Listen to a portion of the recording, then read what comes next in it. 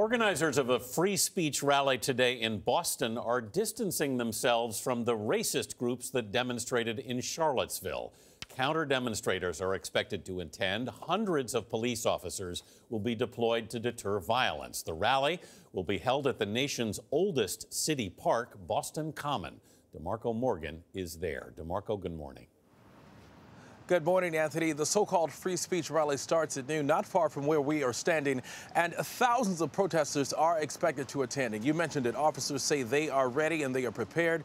They have designated areas for both groups. The alt-right and white supremacists will be in one area, and the counter-protesters will be in another. This is all in an effort to prevent what happened in Charlottesville, Virginia. Now, Boston's police commissioner has deployed hundreds of security cameras, and they have a list of prohibited items, pretty much any and everything that could be used as a weapon. There are planned speakers again for today's event that are sure to promote one crowd of protesters and provoke the other. We got a chance to speak with the organizer of today's event being put on by the Boston Free Speech Coalition, John Medler, a 23-year-old student at Pittsburgh State College. Now, he understands that white supremacist groups are planning to attend today's event and rally behind his organization, but he told us he will not tolerate hate speech.